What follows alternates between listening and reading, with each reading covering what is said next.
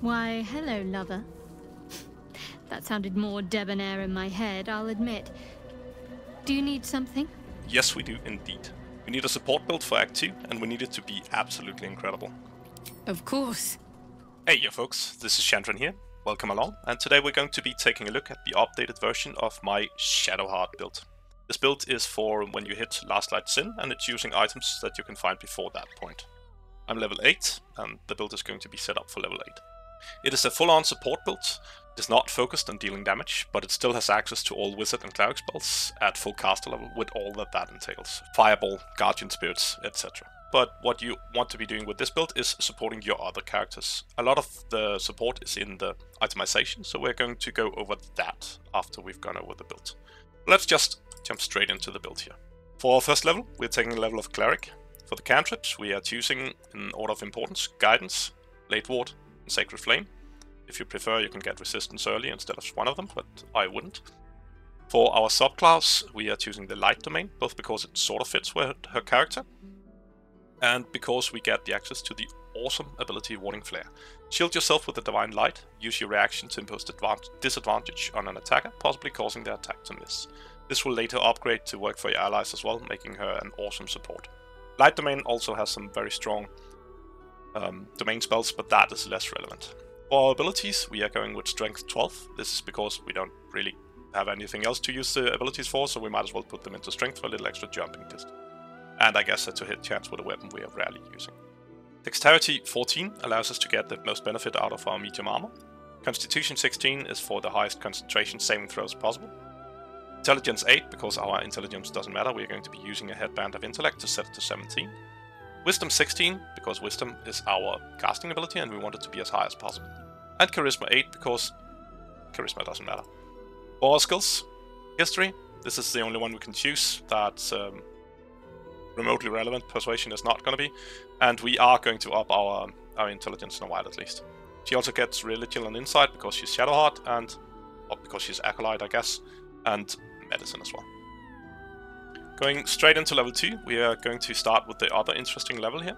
One single level of Wizard is all we're going to be using.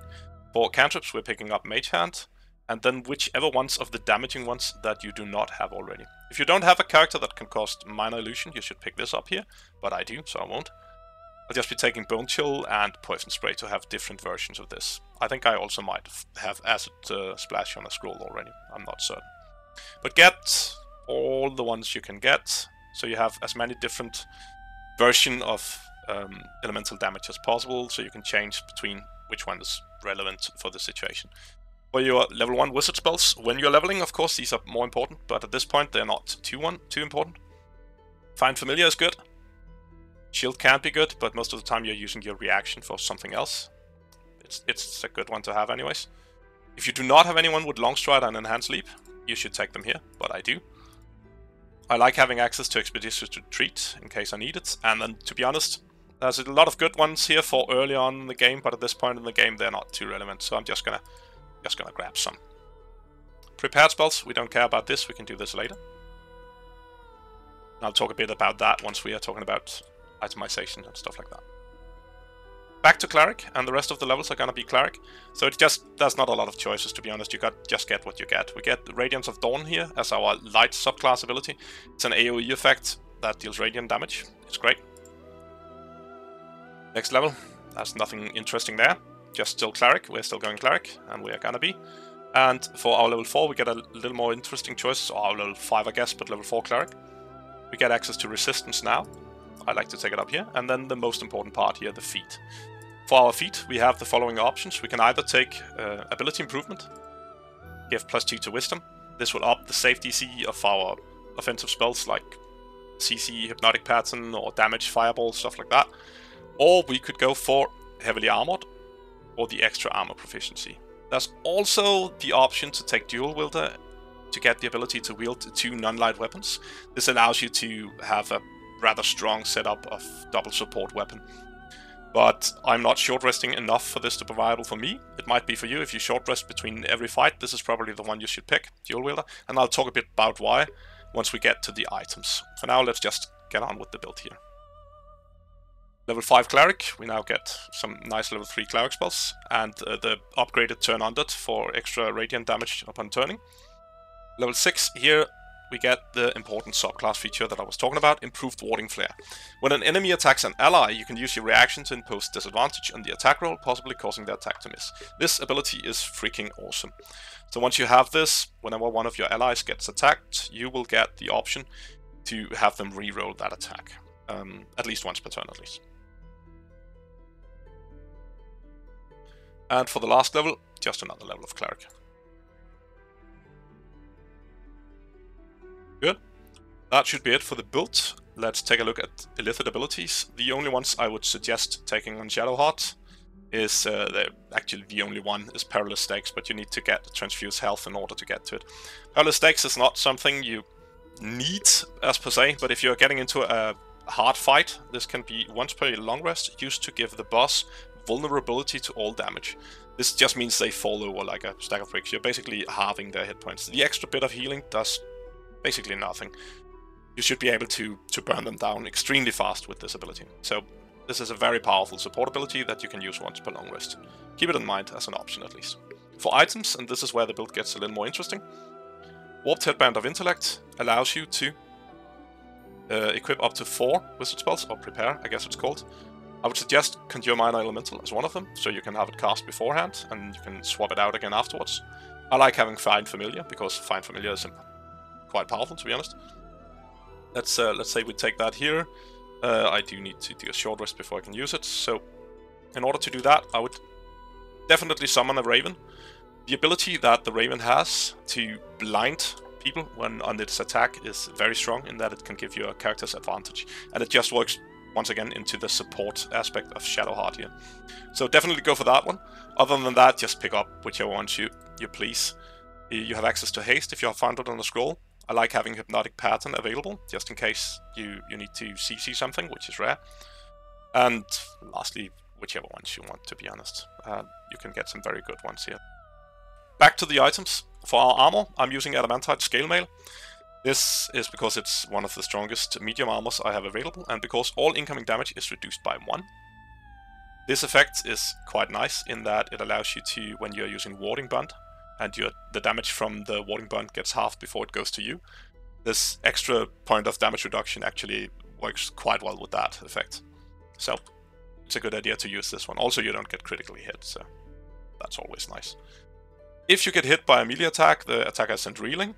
This is more penalty to attack rolls, meaning they'll have a harder time to hit you next time, and you have time to heal up in between. For the next item I talk about is the Evasive Shoes. These gives armor class +1. There's another set of shoes you could be using, but they're a little less powerful, so it's mostly early on until you get these. The extra armor class is nice, of course. For our weapon setup, I would be using the Blood of Lathander in main hand, specifically for the Lathander's Light ability. Sheds Holy Light in a 20-foot radius. In combat, fiends and undead standing in the light are blinded. Once again, blind, powerful debuff. So you just have to move Shadowheart near them and they will be blinded, most likely.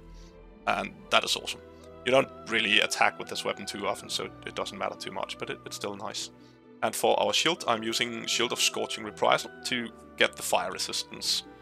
Grant resistance to fire damage here. We also get access to Blazing Retaliation, which is a bonus action on a short rest cooldown to up your armor class by 1 for a turn and give a little bit of damage to people attacking you. That's less relevant.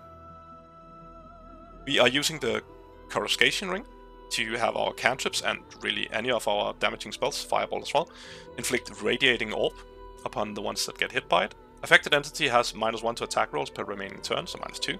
It also sheds bright light in an area surrounding it. The bright light thing, less relevant, but the -1 to attack rolls whenever you deal spell damage is quite nice because it allows you a cantrip ability that debuffs the enemies as well.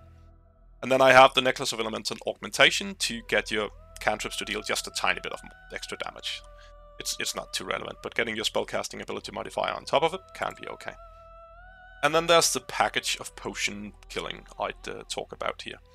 I'm using double hand crossbow, not because she actually knows how to use it. You can see she's not even proficient. Attack is horrible, but it doesn't matter because the only thing we're going to be attacking with this is potions. If we take just a regular potion of healing here, one of the small ones, and place it, we can place it amongst our characters. And we can use a bonus action to shoot it now, and this will trigger the following items. Hellrider's Pride. When you heal another creature, it gains resistance against bludgeoning, piercing, and slashing damage dealt by weapon attacks. Blade Ward effect, it's quite strong in combat. And also the Whispering Promise. When you heal a creature, it gains a +1d4 bonus to attack rolls and saving throws for 2 turns. This is the Bless effect without the concentration. It only lasts for 2 turns, but 2 turns is quite a lot in combat. And if you act before the rest of your party, you should be able to have them set up with this ability just by using your bonus action. You still have everything else left to do as you can. The boots I was talking about that you could be using and that I was using earlier is the Boots of Aid and Comfort. Also an unheal effect, extra 3 temporary hit points. It's less powerful at this point, I'd say, but it's quite good early on where 3 extra hit points actually matters. The other item I'd like to talk about here is the Falar Aloof. This allows us to cast Falar Aloof Melody here, where we can either Shriek, which means that every time the affected entities, anyone within 20 feet range, takes damage, they will take an extra 1d4 thunder damage. This is an extra damage instance, so it will proc a lot of effects. I'm talking about that more in my Cleric video. You can go and watch that once it gets up for more info on that. But it can be very strong if you stack on damage effects, on attack damage effects with your weapons. The other, less breaking the game version, is just to use the Sing for yet another Bless-like effect. This is not Bless though, so it will stack with Bless. It gives 1d4 bonus to attack rolls and Charisma, Wisdom and Intelligence saving throws, and it stacks with Bless, and it doesn't use up your concentration. So if you go straight into combat and you use Falar Aloof Sing and you shoot a potion of healing, just a regular one, near your party, they suddenly have +2d4 extra to hit. And that is very strong for a support turn. And then of course we have the Elixir Vigilance on her, because we don't care that much about her actions. We only want her to be able to act before the rest of the party, and this allows her to do that. If we are in a sticky situation where we got surprised, she will not be surprised, and she will have the option to Hypnotic Pattern to take out a couple of enemies, so they have to waste their turns. The last ability I'd like to talk about before we end this video is the permanent sea invisibility that you can pick up in Act 1. If you ask Volo to try and cure your condition, he will end up blocking out your eye, and replacing it with a new one, you get a permanent sea invisibility. This is perfect for a build like this, where we're going to be staying near melee anyways, and it just so happens that the eye in question is almost the same color as Shadowheart's own eye, so it's not something you will notice if you don't like the cosmetic idea of having 2 different colored eyes on her. That's my Shadowheart. She's a very strong support. I'm very happy with how she's playing as well, especially in Act 2 because of the Blood of Lathander effect. This will get less powerful, I believe, in Act 3. I don't know what the setup of monsters are there. Might even get less powerful once we get into the Moonrise Towers. But for the first part of Act 2, this is amazing. So thank you for joining, if you have been.